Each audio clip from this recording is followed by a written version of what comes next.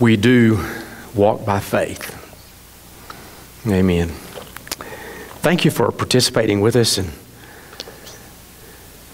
in worship of God. Are you comfortable? Okay? All right. Kids, are you about ready to go? Miss Tiffany's back there. You're going to have a great time together. That's just the little kids now, okay? Some of you gray-haired kids can't go. Well, we've been reading through the Bible this year. Not anything new for us, right? Some of you that have been with us for a long time, this is either 8 or 9 years, and I'm not sure exactly. Need to go back and look at that a little bit more, that we've tried to read through the Bible. Most of you have accompanied that, and so this is not your first rodeo getting through it, but it's a great accomplishment. And if you're like I am, every time I read through there, I find things that I didn't know were there. And I think, I didn't read that last year. But evidently I did, it just didn't register. So we're discovering things. It's exciting to see that God's Word is living and that it just opens and reveals more and more. And the more in tune we get with God and the more time that we spend in His Word, the more revelation that comes to light. And I believe that at the longer that we live and the more we see world events and we get kind of tuned in a little bit to see kind of what is happening in the world, and you begin to place that back with history and see what has happened and how things happen over and over and how history repeats itself and how God works cyclically and just in a circle, it's amazing that you can kind of see what's coming. This morning early, the moon was right up in there. I thought, that's a perfect half moon. So when I got here this morning, I looked on the app that I have on my phone. It's 58%. I missed it. But it's just about right in half. So we're halfway through this month. At the end of this month, we're going to start what will be the month of Aviv on the Hebrew calendar, the first month of the year. And then on the 14th day of that month, we will have Passover. So our festival season is right here. Rejoicing and celebrating and realizing that God's at work. There's going to be some very exciting things, I believe, this year and next year and maybe the following year. The fact that there's going to be blood moons next month. The beginning of 4 blood moons that fall on Passover and Tabernacles, and then Passover and Tabernacles of next year. Exciting times. I would suggest to us that it's time to really dig into God's Word and look at prophecy and look at what's happening and see what God wants to do in our individual lives. Well, that's an exciting time. This week we've read Numbers, and we're just about through with it. In the next day or so, you'll have completed the book of Numbers, and you move over to Deuteronomy. Some of you will be rejoicing that Numbers is behind you again. It is kind of tough reading, especially those that are just line after line after line of people's names, and then it says, and the tribe of Reuben has 52,000 whatever, you know, and then you go to another tribe, and and yet there's a lot of significance there in what we've been doing.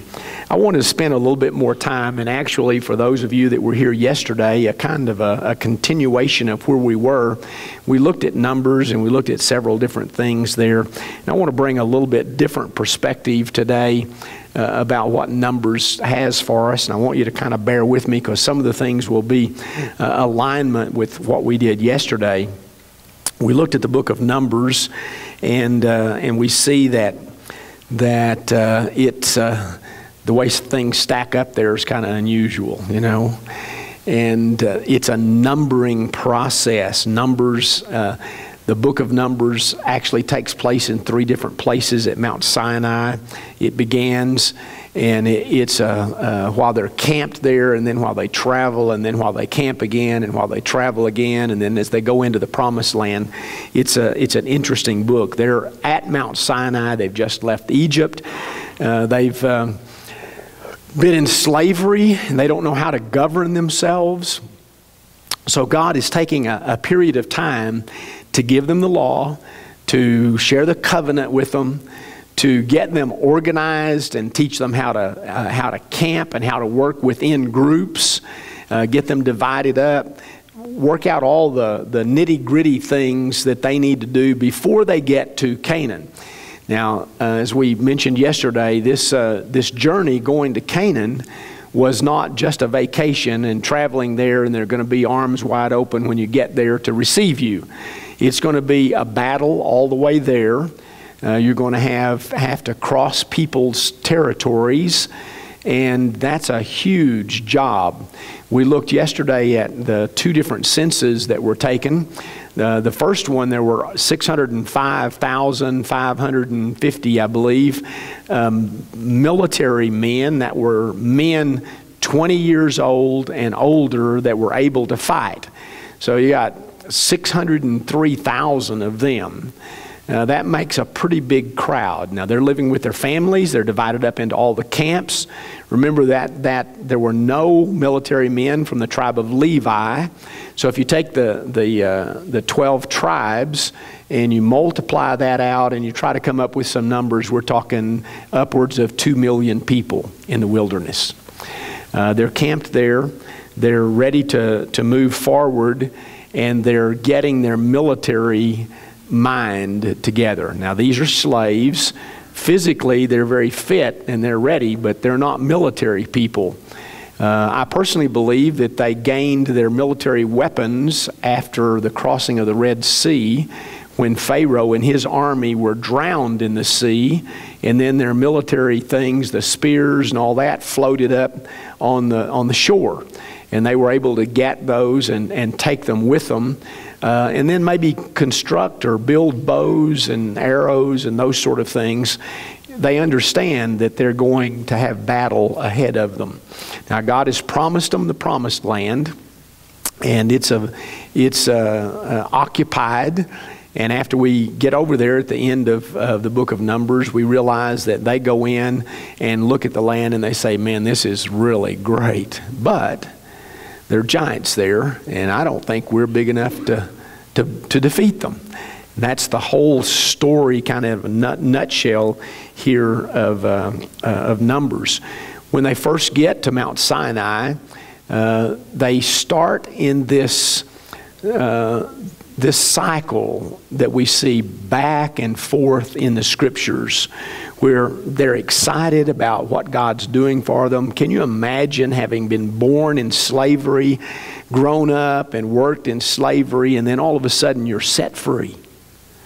And the bonds are released, and you are able to leave, and you're going, and you've been promised a great place to live and everything. The excitement and the praise of the Lord. But then just a few days out, they begin to grumble. And so they start this cycle of complaining and doubting and not believing in God. And then something happens and they're brought back. Well, at Mount Sinai, at the very, very beginning, God kills about 15,000 of them. And it just happens over and over there to get their attention and draw them back. So we see this balance of God's love and yet His justice, and how His justice always brings you back to His love, and it works together, the discipline that's there and the justice of God. This shows you an outline of how they were camped. It's an artist drawing, and it's, I think, very interesting. You try to equate that into about 2 million or more, 3 million people. Some people even think that it's more than that, and very possibly could be. You can't imagine how big of an area this is. You can see that right in the center. Well, that didn't work very well, did it? All right, we'll go back and get there and see if I can can...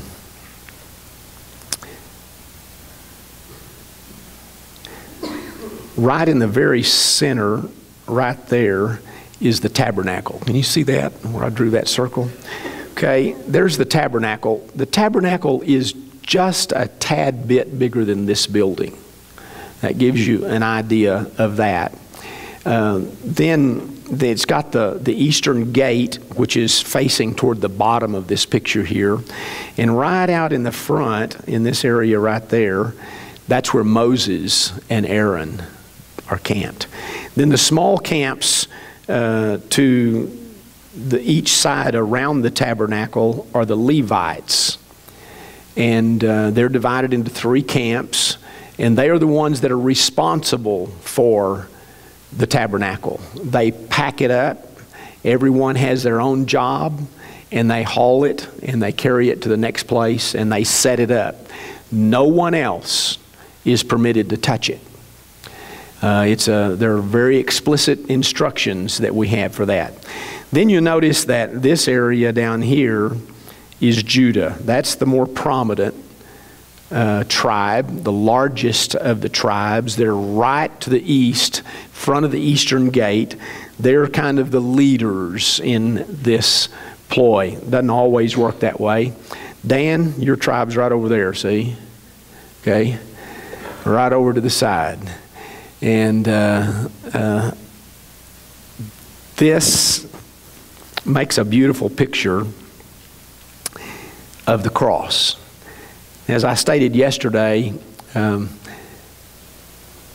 Bible tells us, God tells us through His Word, the same story over and over and over and over. A little bit different slant on it every time, but it's a story of man who disobeys God and God who provides a redeemer, and salvation and sanctification, glorification, the whole process.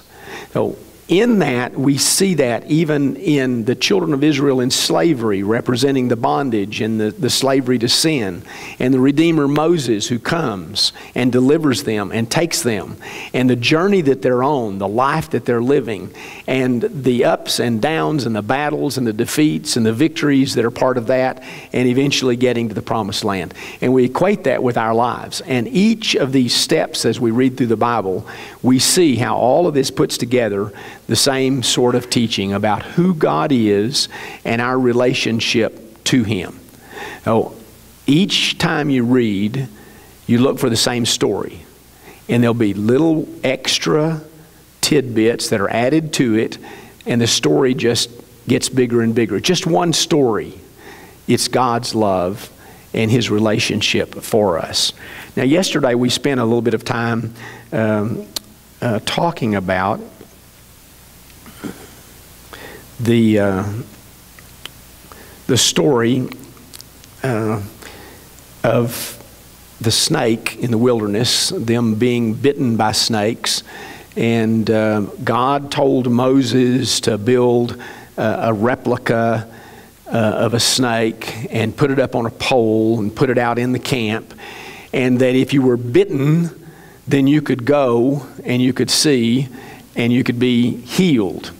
Now, we talked about that for a little while yesterday, and we got off on some good ideas about it. And I don't want to spend much time on that today. I just want to remind you, and I know you've read this week, there was only one pole. Don't know for sure where it was located. Probably in the tabernacle area, I would suggest. That was the center of the camp. You got this group of people, 2 million plus, and we equated that yesterday. If you took everybody that lives in Amarillo and Canyon and Happy and Tulia and all the other small towns, Cress and all the way, and Lubbock, Texas Tech University, and all of those people, all of them, camped in one camp together. I mean, jam-packed together. You're getting close to how many people there were in this camp. Now that's a pretty big camp. And it was infested with snakes. And the scripture says God sent the snakes. Wasn't that they just happened to come into a place that was a bad place. But they had been disobedient to God, and they were being disciplined. There was one place that you could go. One pole with a snake on it, and you could look at that and you would be healed. We're going to come back to that in a few minutes. John, in his gospel, makes reference to this, and he equates it, like I said, it's the same story. And he says, just like Moses lifted up the snake in the wilderness, so the Son of Man must be lifted up. So this is a picture of the cross, or the pole, or the stake, or whatever you want to call that. Different translations say different things. We in our society have really rallied around and let the cross be the center of this theological thinking about salvation. It wasn't the cross, it was the one on the cross. Okay? But I want you to get that in your mind, and we're going to come back and kind of put some different thoughts to that in just a minute. As we're reading through the readings for the week, we looked at the Passover, and I wanted to remind you again about Passover. This is in Numbers chapter 9. It says, in the first month of the second year. So they observed the Passover. They'd never heard about the Passover before. They were slaves in Egypt. Moses came. God spoke to Moses. Moses said to the people, this is what God wants us to do, okay? So we're to go get a lamb, and we're to bring the lamb to the house. We're to keep the lamb. We're to offer it as a sacrifice. We're to roast it on a fire. We're to go in our houses, and we're going to close the doors, and we're going to observe the Passover. Well, in preparation for that, as you kill the lamb, you're supposed to take some of the blood and paint it on the doorposts. And the death angel passed over. Now, they were obedient. They didn't understand. I'm sure they didn't know what was really happening. They didn't know it was the beginning of something that we celebrate even till today, Passover. But they were obedient. Now, 1 year later, God says, I want you to do this again, okay?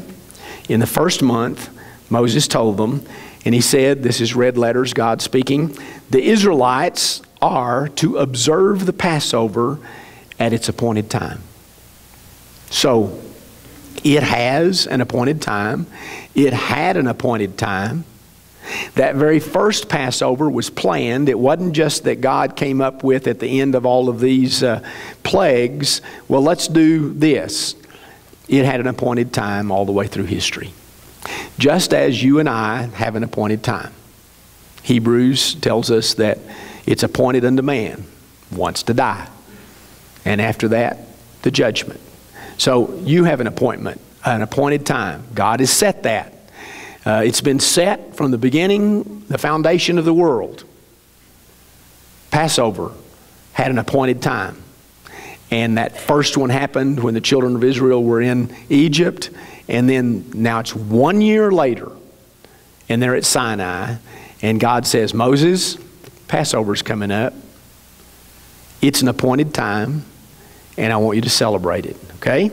Verse 2 says, the Israelites are to observe the Passover at its appointed time. Then he repeats that.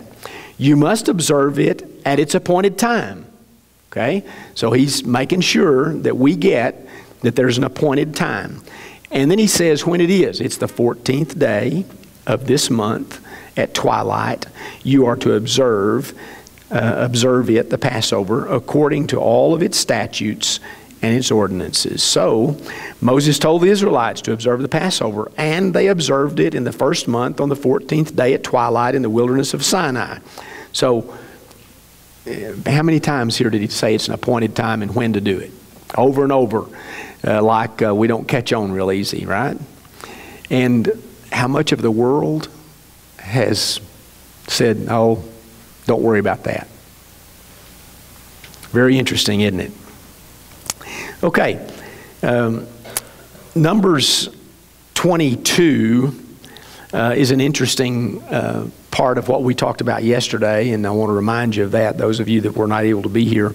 It's about the talking donkey. It's about Balaam, who Balaam was, and how God used a donkey. So if God can use a donkey, He can use me and you and anyone to be a bearer of His message. So Balaam saw these Israelites coming, 2 million, 3 million, 4 million, I don't know how many of them. They're headed across his land, and he doesn't want to lose what he's got. And he sees that they've already destroyed 2 great kingdoms on their way. Just as they've crossed the Jordan, they entered into battle, and they've had 2 battles that they've won, and they're headed. Balak is the king, and he's worried about what's going to happen when the Israelites get there. So he goes to Balaam, who is a prophet, and he has the ability to curse, and evidently has a history of being very successful in presenting or casting curses. And they hire him to come. And you know the story. God speaks to him and tells him, don't curse these people. I have blessed them. And Balaam has his 4 oracles or poems that he gives, and you need to read those and make sure you look at what he has to say. And he's very careful about that. He's on his way to meet Balak, the king, and he's not sure, I believe, exactly what he's going to do, although God's already spoken to him. And the donkey has a problem because the donkey sees the angel in the road, and the donkey heads out across the pasture and goes away. And Balaam beats his donkey and gets really rough with his donkey, and then it happens again. And this time it's in a narrow passage, and the donkey presses up against the rock wall and crushes his leg, and so we've got this battle with the donkey again. Well, Balaam couldn't see the angel, and the donkey did see the angel, and the donkey got away from him. And the third time, the angel caught a very narrow passage that there was no turning to the right or the left, and stood with a sword drawn in his hand, and the donkey collapsed in front of him, and Balaam was sitting there, and but he begins to beat the donkey, and then you have the dialogue that happens, and the donkey begins to speak to him. We talked about talking donkeys yesterday. Read just a couple of verses here. Then, after the donkey talked to him, God opened his eyes. There's the end of the story. God brings messages to you and to me, and when we're willing to listen, God opens our eyes. Now, He opened His eyes to spiritual things here, and I believe that He opens our eyes to spiritual things also. And Balaam was able to see the angel that was there, spiritual force in front of him, and it changed his life. Now, we have a lot of questions about Balaam, and there are several places in the Scripture that Balaam is mentioned. And whether Balaam was, there's a debate whether Balaam was a prophet of God, or if he was a prophet of Satan, or if he was just on his own and he was given this gift. And I don't know, you can get into all kinds of debates, and there's good sides to both of those. But we do know some facts about it. The fact that when Joshua, the successor of Moses, began to lead the people into the promised land, in one of the very first battles that's recorded in Joshua 13, one of the people who they execute and put to death is Balaam. So if he was a prophet of God, there was some problems there that he had turned from God. And so he was executed in Joshua 13. We have a couple of places in the New Testament, actually 3 places where it talks about Balaam. And in 2 Peter chapter 2, it talks about that Balaam had gone astray. And he was the one who loved wages. And Peter even calls it wages of unrighteousness.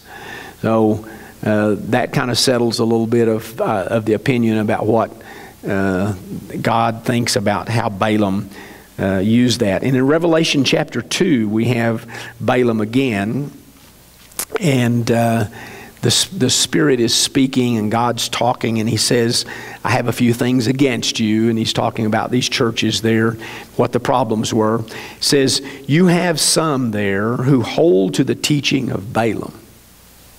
Revelation 2 verse 14. Who taught Balak to place a stumbling block in front of the Israelites, to eat meat sacrificed to idols, and to commit sexual immorality.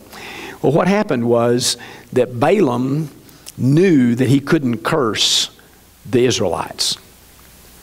And so his oracles are kind of teetering on the line of saying, not giving a blessing, but saying that God has blessed them, so I can't curse them. I'm kind of held in limbo. But then, kind of behind everybody's back, he begins to talk to Balak and says, let me tell you, if you want to defeat them, this is the way you would do it. Not that I'm cursing them, okay? But this is the way you'd do that. And he begins to tell them that you bring your beautiful women down there and you tempt them. And you get them to begin to worship other gods. And you just bring in mixture, and you just little by little, and you'll defeat them. And so that's the reason that God was so upset with Balaam, because he's the one that instigated the mixture of worship and the changes that happened there. And then he was executed in Joshua. All right, enough of that. Maybe you've got that in your minds. This is that cycle that they're in. They get punishment and they turn to God. They were slaves. They turn to God, okay? They get on their way. They get mad because they don't have the right thing to eat or the right thing. They don't have water, and they gripe and they complain. And there's some punishment that's there, and they turn back to God. We see this over and over and over. I think it's a picture of my life and of your life, the way we walk it out, okay? And we get on fire for God, and everything is about God. And then we get distracted. And then we get mixtures in there. And then we get something else that gets in the way. And then we wake up one day and we're just miserable again. And we come back to God. And the rejoicing that's there. If we could just learn to stay there. That's what this story is about, okay? Now, the next thing that happens right after all of this, when they're really being blessed and doing everything, chapter 25, what we've read this week, says, while Israel was staying in the acacia grove, remember acacia wood was used in building a lot of the articles in the tabernacle, the people began to have sexual relations with the women of Moab. This is Balaam's doing. Okay? Brings them in. The women invited them to the sacrifices of their gods. And the people ate and bowed in worship to their gods. Now, it didn't happen just one day. It just crept in. And it caught them one by one off guard. And the deterioration of who these people were came to their demise. It began to destroy them from within. So, verse 3, Israel aligned itself with Baal of Peor. Now, we've been taught that the first occurrence of an event or a place or a name or a word in the Scripture is a very important place in the Scripture, the Hebrew Scripture. And this is the very first time that Baal. Now, I grew up hearing it and the preacher saying Baal. Now we hear more of Baal, okay? B-A-A-L. And it doesn't matter how we pronounce that. That's one of the gods that was worshipped. So Israel aligned itself. Now that's a terrible statement, isn't it? Israel aligned themselves with Baal or Baal of Peor. And the Lord's anger burned against them. Now, you can take a few minutes and do a little bit of study about Baal. and it's associated with the father god, which is El, and with his wife Asherah. And you know, the Asherah poles that were destroyed, that had to be destroyed. That's part of this set of deities. Actually, before the Greek mythology, these were the deities and their names in that area. And Baal is a part of that. Let's just move on. Verse 4. The Lord said to Moses, take all the leaders of the people and execute them in broad daylight before the Lord, so that his burning anger may turn away from Israel. So Moses told Israel's judges, kill each of the men who align themselves with Baal. Wow. Now remember a minute ago it said Israel aligned with them. So it's not just a few, there's a lot of folks. And it's going to be mass chaos. It's going to be utter destruction. And God says to do that. Now, something happens and changes that. An Israelite man came bringing a Midianite woman to his relatives in the sight of Moses and the whole Israelite community while they were weeping at the entrance to the tent of meeting. When Phinehas, son of Eleazar, son of Aaron the priest, Aaron's grandson, saw this, he got up from the assembly, took a spear in his hand, followed the Israelite man into the tent, and drove it through both the Israelite man and the woman through her belly. Then the plague on the Israelites was stopped.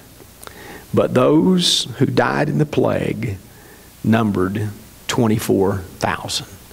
24,000 people had already died, and the plague had just begun, and yet God had mercy again. And because one man, the grandson of Aaron, was bold enough and strong enough to take a stand, God said, okay, that's enough. The plague stopped. That's this cycle again. Goes over and over and over. It's the mercy of God. Brings death and destruction. And in our personal lives, you know, the adversary is out to steal, kill, and destroy. Okay? Maybe not exactly in that order every time, but always wanting to steal your identity, who you are, so that you don't realize your relationship with God, so that you get so occupied with life that you forget about reading His Scripture, and you forget about worshiping Him and praying and meditating. Those things begin to be sidelines. Now, I've kind of taken a picture here, a picture there, a picture there, here. I kind of like to draw that back together, if I may. And I want you to turn your thoughts back to the snake on the pole. As I was researching some this week, I ran onto an article. It's an article written by a man named Don Matzett, and I don't know him or anything about him. I didn't try to find out anything. I read the article or part of it, and it intrigued me. And so I took some excerpts from his writing and adapted it somewhat to what I think it might fit with us. And it became enlightening to me, and I want to try to pass that on to you and share with you a little bit. I want you to use your imagination with me a little bit now, and let's put ourselves back in that camp, okay? Let's take the modern day church, okay, that some would say maybe are caught up in slavery anyway, okay? And we're going to get freed, and we're going to be put into that camp.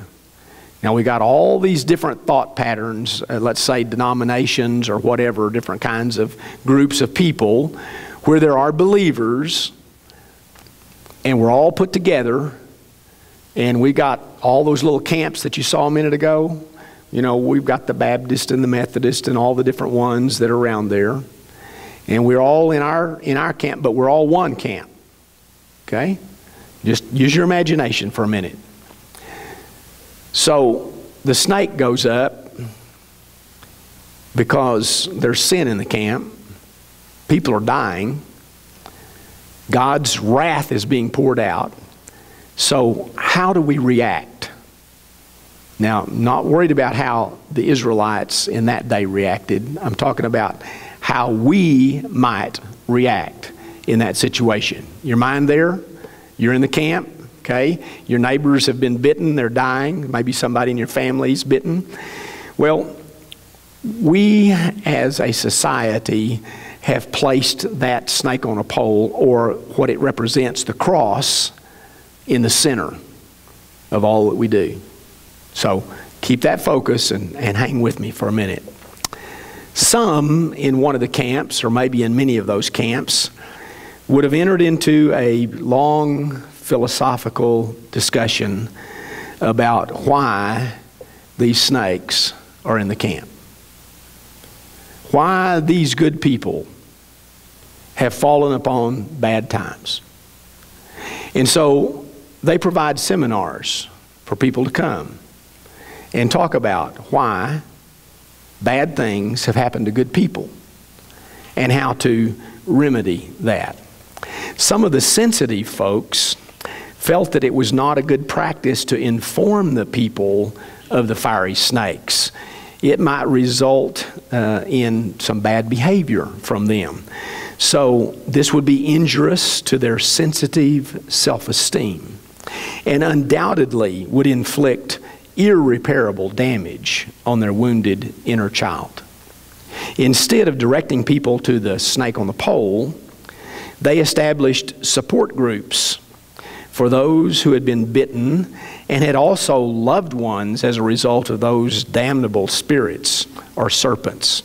They made the people feel good about themselves in the midst of a bad situation. While others were not against the idea of the snake on a pole, they felt that the real issue was a moral issue, not a snake on a pole. We have these snakes because we've lost our moral sense. We've gone away from God. We've lost our heritage. Rather than focusing on the snake on the pole, they're going to focus on their heritage, who they are, and restoring their family. Some felt that they needed a more conservative leadership that would call the nation back to the pre-wilderness morality, because back when they were in slavery, they were moral. So we just need some good preachers and teachers that would call people back to that pre-morality that we've had in our country in years past. We don't need to worry about the snake on the pole. Others felt the problem was the family, namely the men. Men were not doing what their spiritual jobs were. They weren't the leaders of their families. So they formed a covenant keepers movement among the men. The men liked this idea because it focused on them, not on the snake on the pole. After all, they reasoned, would a snake dare bite a man of integrity? The more spiritual elders or leaders in the group believed that the real issue was the lack of faith on the part of the people. We need to speak faith into the situation and take authority by binding these fiery serpents. These spiritual folks were not against the idea of a snake on a pole, but it was for the spiritually immature. So if you're immature, you can go to the snake on the pole. But if you're really mature, then you're just going to bind it and cast it out. Identify with different mindsets and different groups and maybe where we've been. A major issue became the inspiration of Moses. Had he really heard from God about this snake on a pole? One group felt that this was merely Moses' opinion. Any healings that had taken place were readily explained by natural causes. A large group of the older elders formed a snake seminar in which they voted on which words God had actually spoken to Moses. So they put together a committee and they had a business meeting and they voted on which of the words were really from God that Moses had spoken to them. Some of the women in the group were angered by the fact that Moses, a man, was not sharing the responsibility or lifting up the pole with the women.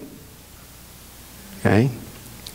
One of the women was heard to say, "I'm not going to look at any snake on a pole held up by a man." Okay? Shortly afterwards, she died of snake bite. And there was a candlelight vigil held in her honor. The liberals in the camp were opposed by another group who fiercely defended the divine inspiration of Moses, but they felt that Moses was doing an injustice to the whole divine revelation. They wanted to see the tablets of stone, the jar of manna, and Aaron's rod also lifted up on poles. They claimed that Moses was reducing divine revelation to one thing, a snake on a pole. The post-elder liberal elders, a new group within the camp, felt that their reasoning had advanced beyond the mentality of the liberals and conservatives. They simply smiled at the combatants. "People, please," they begged. "If a snake on a pole works for some people, why argue? Let them have their snake on a pole. It is their truth, but it should not be imposed upon everyone. Can't we just get along?" One group was exceptionally strange. They agreed that the situation was drastic and that Moses had indeed heard from God. But they felt the idea of immediately directing people to a snake on a pole while the snakes were threatening them was bad marketing. We should find out what people are looking for and gradually bring them to the snake on the pole. One expert stated that it might take up to 6 months of working with seekers before they'd be willing to look at a snake on a pole. So instead, they took a poll to find out what the people wanted. Some wanted aerobics so that they would be able to more effectively run away from the snakes. Others wanted to learn principles of living in the camp where there were snakes on the loose. Others wanted to merely get together and sing some snappy, emotional songs and forget about the snakes. While they waited for people to be willing to hear about the snake on the pole, they died. And God said, "You people need more fiery serpents." And He increased the number of fiery serpents until every eye was willing to behold the snake on a pole. Now, long story. Folks, if we don't focus on the snake on the pole, Yeshua dying on the cross, not the emblem, not the picture of the cross, but the fact that God Himself died for us.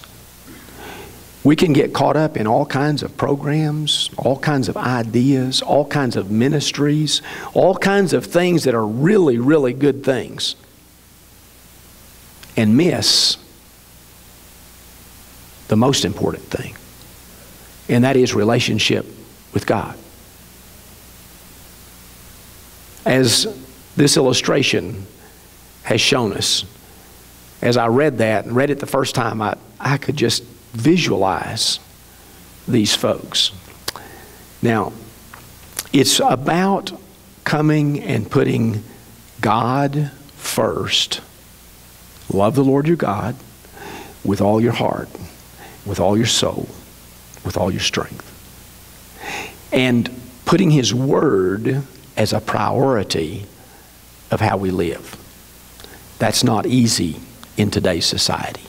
We don't find that many places. Even within groups of people that gather to worship Him, it's difficult. As I was working on this, I believe God impressed upon me of just sharing a story that I've not shared in public with this congregation. It's about you, and it's something that happened here, and I've never felt very comfortable even sharing it, but I want to share it very quickly with you this morning, just to give some illustration of what God does when people are obedient. A number of years ago, when this congregation was just really getting started, we had some conflict and some problems within the congregation. It became known that one of the ladies in our congregation who was actually worked with the youth and had a leading role in what we did and other things that were here, was living in a double life, a life of sin, was having an affair, cheating on her husband. And one of the ladies that was a friend of hers became aware of that, and she asked my wife and some others what she should do. And we began to pray about that and try to figure out what should be done. I'm not trying to tell this story that anybody could pat themselves on their back, okay? And it's not in bragging or in any of that. It's just an illustration of what God actually has done. We decided that we would take the Scripture and that we would actually look in the Scripture and find out what the Scripture said and what we should do. We applied the Scripture the best that we knew how. We applied Matthew 18, where it says that if there's a brother that's done something against you or has aught with you, you're to go with them privately. And so this lady went and spoke with a lady that had the problems, and she didn't want to reconcile, and she didn't want to change her life, and she didn't want to quit teaching our youth, and she didn't want to quit coming, but she wanted the double standard. So this lady came back and talked with some other ladies, and they took a couple of ladies and sat down and had a meeting with her and sat down and said, you know, what you're doing is wrong, and the Scripture is very, very clear about that. And we want to just pray with you and ask you to ask God to forgive you and change your life and let us help you. And she said no, she didn't want to. She liked her lifestyle. And so we followed the process to where it was brought to the church or to the elders. We didn't have elders at that time, but a group that was in charge, deacons and others. And we had a meeting with this lady with her husband present. And we just laid out on the table what actually had happened. And she said yes. And she said, that's who I am. And just take it or leave it. Said, I like my lifestyle, and I'm in an unhappy marriage, and I like sleeping around, and it's just who I am. And so in counseling over a couple of sessions and times that we worked with that, we felt that we had to do what the Scripture said. And so we reverted to God's Word, and we had a meeting with her, and we said, you're no longer welcome here. And we withdraw fellowship from you, and you cannot come back on our property until God changes your life. And when you ask for forgiveness and your life has changed, you're welcome back. Now, that's part of church discipline. 1 Corinthians, other places talks about that. I grew up in church. My dad was a pastor. I've been in the ministry my entire life. I don't ever recall being in church that had that kind of church discipline.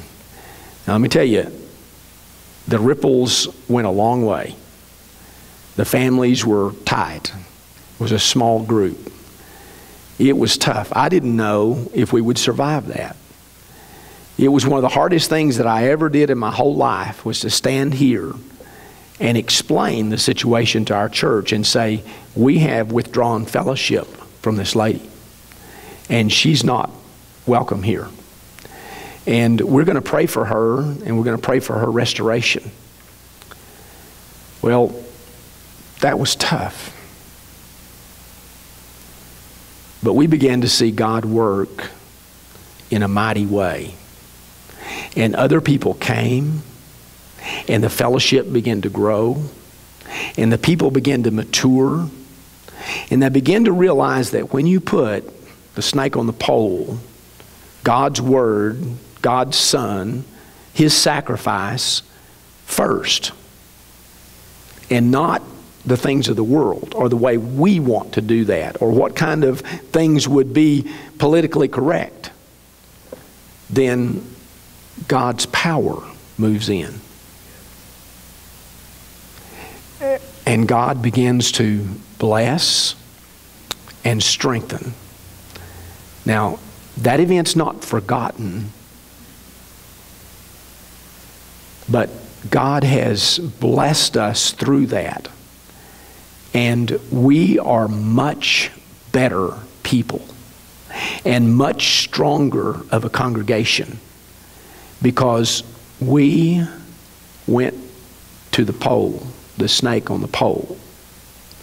We didn't do what we thought would be best. We did what God thought would be best. Now, I want to bring that around. Some of you that are new, you need to know where we are, where we've come from. We've made a lot of mistakes getting here. Okay? We're probably going to make some more mistakes. I could say that stronger. I'm sure we're going to make some more mistakes. But God needs to be the center.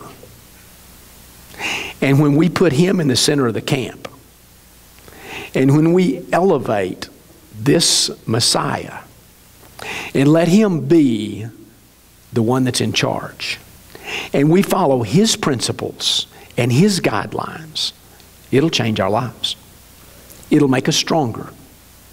It'll make us see things that we haven't seen before. You see, Balaam's eyes were opened. God opened his eyes because he needed to see. Well, our eyes are being opened, and we need to see what's coming. God is at work in this world.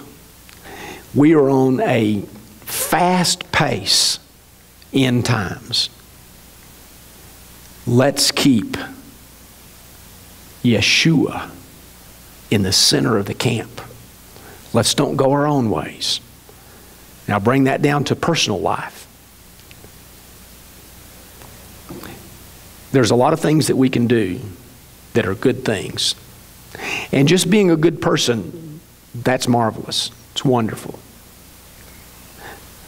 But if you don't have Yeshua, Jesus, the Father, in the center of your camp, that everything revolves around that. We don't make decisions without consulting our Father. We don't do things on our own. Now, when that happens, life changes. Now, it doesn't mean that life's going to be perfect and beautiful and no bumps in the road. Wasn't for the children of Israel. Never has been. But when you get down the road and you look back, you realize, praise God that I'm on this path and not that one over there. You may not see it momentarily, but as you get down the road and you look back, tell you, I hesitated, and I even came almost with the same thought pattern that the Messiah did in the garden when he said, if there is any way, let's don't do this. But there wasn't another way. And this congregation was obedient to God.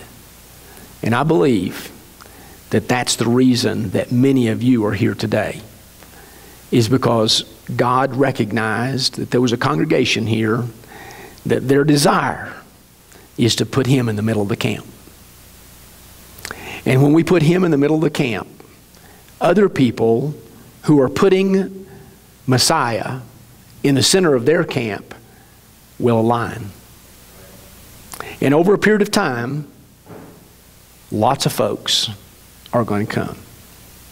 And they're the ones who are going to be strong in their faith. And I praise God that I'm a part of this family. And I covet your prayers in leadership and what we're doing. And I ask that you personally keep Messiah in the center of your camp. And that you hold us as leaders accountable, that we preach Jesus crucified. That we come always to put Him in the center of our camp. that we don't get sidetracked, that we're not like the Israelites right after all this great thing that happened, and Balaam tells Balak to go and seduce them. And there they were, fallen again.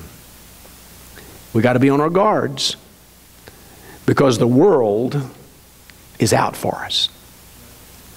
The adversary is out to steal your joy, to steal your identity, to steal your witness, to destroy you, and eventually kill you.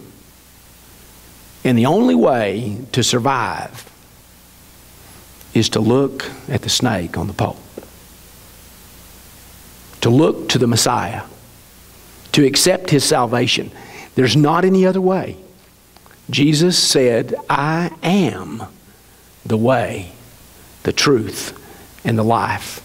He's talking about His ultimate sacrifice on the cross, being lifted up high and exalted. Keep our focus on the center of the camp, Messiah. Let's pray. Father, we thank You again for what You've done and for how You teach us. And for, through the years, the way You've brought us to this point today. Father, we praise You. We say hallelujah. We just humble ourselves before You and realize that You are God, and that we are frail and weak, and that we must turn and see You elevated high, lifted up in the camp. Father, I just ask that You pour out Your blessings upon this group.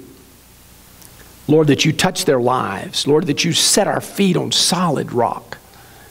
Lord, that You take us in paths of righteousness, that we may glorify Your name, that we may be the people that You've called us to be, that we may be the light in this community. But Father, don't get us distracted by wanting to be light, because You are the light. Help us to be reminded that in the center of our camp has to be lifted up on a pole, the ultimate sacrifice. Thank You, Father, that You loved us enough, that You sent Your only begotten Son, that while we were yet sinners and didn't love You, that You died for us. We praise You, Lord, and we thank You for salvation. Now, restore our joy. Bring us to a point of rejoicing in realizing that You stand in the midst of our camp. Help us to focus our eyes on You and not be distracted by the world. Give us a week that we may rejoice and praise You and spend time in Your Word. Meditate on what You teach us and share that with those that are around us, that Your love may be extended to the farthest reaches of this world. In the name of our Messiah, we pray, rejoicing, and say, amen. Have a blessed day. Enjoy your afternoon with the family. God bless you for being here.